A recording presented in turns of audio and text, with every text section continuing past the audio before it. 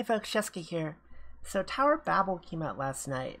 I got up early, I cleared the whole thing, so I figured I'd do a quick overview because I'm sure a lot of people will have questions. I didn't record footage of my initial blind run because it was a blind run. It was a complete mess. These aren't Battle System 2.0 fights, so you don't have any warning of triggers or like what's upcoming for the boss mechanics. So I just kind of smashed my face into it and got through the whole thing. If you want an idea of how well it went, this is the final round of the final fight. As you can notice, Predator is one hit away from dying, and the boss is also one hit away from dying.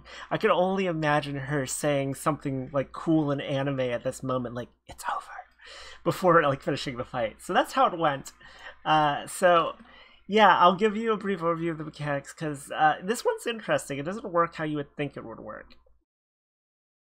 So this is split up into 3 areas, each of which have their own floors. Each floor has different elements. I think I got through everything on my first try. Wait, no. This floor, I actually had to retry one of the floors because one of the bosses has a dick mechanic. I'll get to that in a second. But yeah, they're not too hard. They are going to require you have a wide roster of characters, though, because you're going to need multiple teams in every element. Yeah, I mean, technically you probably get away with just one team in every element. That's really good. But if you're not super strong, then you will benefit from having multiple teams in each element. Because for simply clearing, you can have a team die and then bring in a new team and have them die and bring in another team. So you have like essentially 3 tries.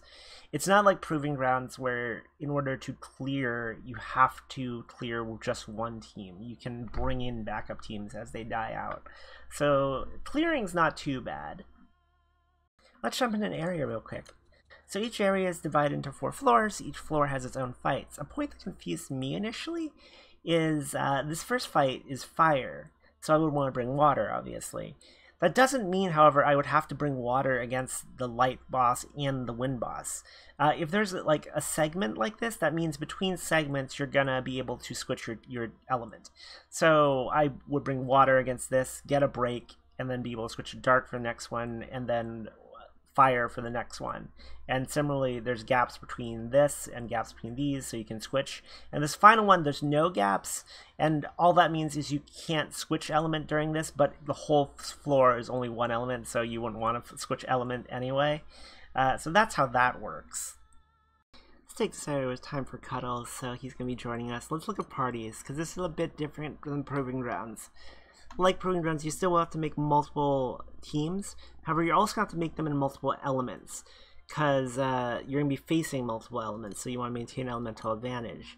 If you need a reminder on what elements you'll be facing, just hit View Foe Elements, and it will give you this little reminder.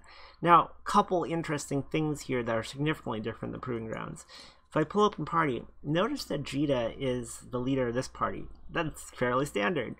However, Zoe is the leader of this party, and Vakala is the leader of this party. And what that means is you don't get a main character on every team. You only get them on party 1. Now, you can still summon on party 2 and 3 as long as Jita is alive. If Jita dies, then you lose the ability to summon on your later teams. So that can be a big deal. Another thing, you only get 1 grid.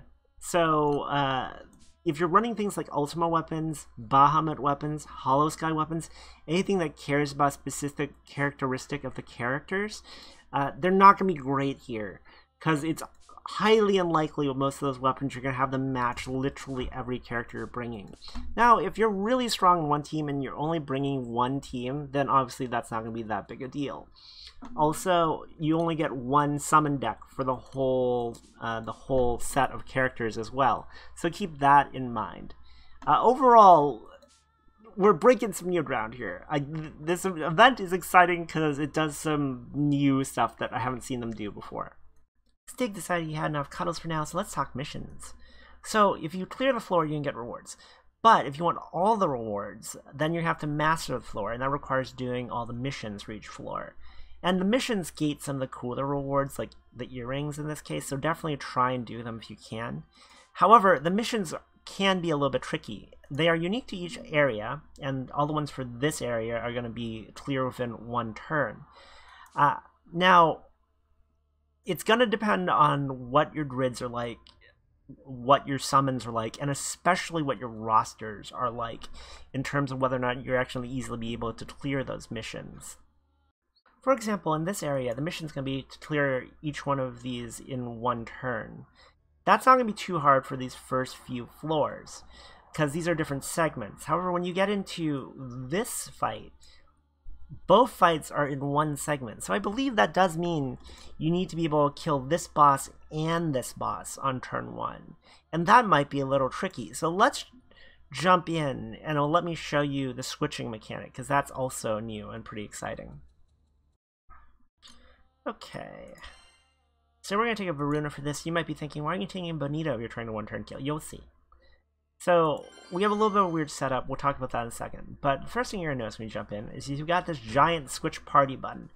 So this lets you switch to any of your other parties. Doing that doesn't advance the turn. So you could use all the skills in one party, switch to another party, and then use all the skills on the other party. But it does have a 3-turn cooldown. So you'd be able to switch to one party, and then you'd have to wait 3 turns to switch again. So that's the first thing to note. Now let's talk about this team real fast. I'm using, there's probably better setup, but this works, so that's what I'm using. We're taking, what is the name of this class? Warlock, with some of its nukes, and then we're taking some characters you don't normally see. So this is Water Vera, and Caterpillar. She's in her idol skin, which is why she looks like this. And I'm taking her because she can water death down and double nuke. So she can reset both her nukes like that. Fun fact, this was how I initially cleared the Kasha 30 hits. Way back in the day when that was the thing people worried about. So let's do all our nukes. I forgot how you pronounce these characters' names, so I'm not even going to try. But they've got pretty powerful nuke as well.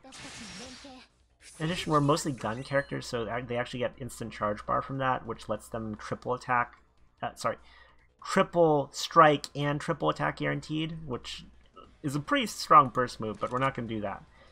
So I could use Kukuru's nukes here, but what I'm going to do is summon something, and this will let me illustrate the second point. So, while using a summon would normally mean we can't use it on the next fight actually resets your summons for some reason. Because it's still turn 1. Look at the turn counter. But now I can summon again. So that's why I wanted to use the summon there, because it lets me get it lets me save Kukuru's nukes for this floor, which gets me a little bit extra damage. I don't think we're going to need it though. So now we'll switch to my finishing team. And you might have been wondering, why aren't you taking Bonito? Well, you'll see. I don't need no stinking Bonito. So obviously, we're going to try and charge attack this guy down with super ton of charge attack damage. I'm going to get all Vicia's like water death down. Is that the water death down? Is that the right skill? Wait, no. I'm using the wrong one. It's fine. We don't need it. Here, I'm supposed to be using this one. That's the water death down. I know what I'm doing, I promise. So let's do all this stuff. And then I don't need Bonito because I can just use Immaculata Marius, and that should work out just well enough to give everyone the charge bar they need to kill this thing anyways. Because Silva charge attacks like a freaking boss. And there we go. Easy. Plenty of room to spare. And that's how you do that mission. So you kind of see that, yeah, you got a lot of tools to play with, because you can essentially use like 8 characters worth of skills in one turn if you want. But in order to clear this, you are going to have to juggle around and try and find the exact right set of characters depending on what you have. Let's look at these other floors real quick. So I didn't do this floor yet. What is this one? This is area 2. Okay, so yeah, these are pretty specific, but they're not hard. So note that finish with a skill, finish with charge attack. These don't say anything about kill the thing in one turn. So you can take all the time you want for these. It's just you gotta like knock the boss down to like 5% health and save your skills and just nuke the boss down the rest of the way, or same thing with charge attack. So these are pretty simple. They just require you to play in a certain way, so that's why I didn't do it here. I did do this floor. What was this floor? It is hard to read with that text on there. Using no potions, so that's why I did this one. So again, this one's easy. Just don't use a potion. Like, remember, you have 12 characters you can burn through for any of these floors. I mean, I didn't even need 12. I just used 8. So, like, you've got a ton of room. So don't use a potion. Like, if someone's gonna die, just let him die. If he dies, he dies. It's fine. And this one is the one that's gonna be a little bit tricky. The final floor, obviously, because the requirement is losing no allies for all these floors, so requires a little bit of careful play. Some of these bosses, like this final boss, obviously, is a little bit tricky to do that with because they just do a lot of damage. It's worth noting that I did this boss using Dark.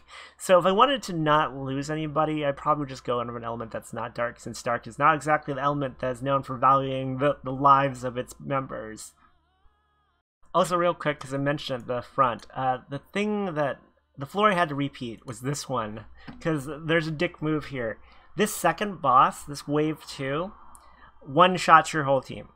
I'm not sure if there's a way around it, like a trick you can do, but when I went in, like, I only had one team, because, like, I was just blowing through all these, so I only bothered making this first team, and I'm like, okay, easy game, easy life, clear the first floor. Start second floor, boss just one-shots everyone's like, the fuck? So I made a second team specifically to finish that boss off. So that's a thing to watch out for when you do that floor. Don't get all cocky like me. Conclusions. I like this mode. And that's not surprising, because I like Proving Grounds as well. I find these modes fun because they let you use a huge number of characters. They force you to use a huge number of characters. Because honestly, if you've been playing this game for a while, you probably have a giant roster of characters you frankly don't use like 90% of the time. There's just a ton of characters in this game that you don't use because they're not a meta choice. There's not a good reason to use them over specific other character that's just better. But when you're in situations where you have very niche challenges, or you just need the manpower of having multiple waves of characters come in, it's fun to be able to use multiple teams like this. I like it. It's interesting. Also, like, the whole thing where you don't have like Jita on every single team is kind of fascinating to me. I wonder if they're gonna do more of that, because like it definitely feels a lot different to not have main character in slot 1. So yeah, I like that event. I think my only criticisms of it, and I don't know if this is fair, but it's kind of short. Like, I blew through the thing in like an hour and a half. Granted, I still need to do the masteries for floor 2, which shouldn't take any time at all. For floor 4, it's going to take a little bit more time, but that's just going to be me figuring out what team I want to use, and also getting a better sense of when the triggers are, because running into a trigger at the bad time is going to definitely kill somebody. But that probably will take another hour or 2. So, like, it was pretty fast clear. And I say that's not fair because obviously I'm fairly endgame. I have a ton of characters. My grids are pretty good. So yeah, it was fast for me. For someone that like isn't quite as endgame, that doesn't have a giant roster of characters, doesn't have a ton of summons, it's going to be a little bit more challenging to clear everything, and especially to do the missions. So it's probably fine there. That said, I'm looking at this map, and like, I think part of the reason I think it's short is because this map's so freaking large. But you're only clearing the first teeny bit of it, just the first few steps in this map. So I would guess that they're just going to keep on expanding this map until you get to the very top. At least that's the ambition. I think what's really going to happen is 2025 is going to roll around, and maybe we'll be up to here on the map. And like, you know, maybe before the game finishes, maybe we'll make it to the top. I mean, that's a little cynical, but just given like the release schedule for these kind of games and how fast they add new stuff, that'll be my prediction. It's gonna be a while before we're seeing the top of this tower. So Anyways, if you found this helpful, let me know down below. Leave a comment, like, subscribe, all that YouTube stuff. I don't know if I'm going to do another video on this. I might. I might do one for, like, the final round of missions. We'll see. Tell you what, if you leave a comment below and let me know if you're having trouble with a particular area, then if I get enough comments about one area, one mission, maybe I'll do some videos specifically tackling some of the more difficult missions that people are stumbling on. But yeah, catch you guys later. Bye!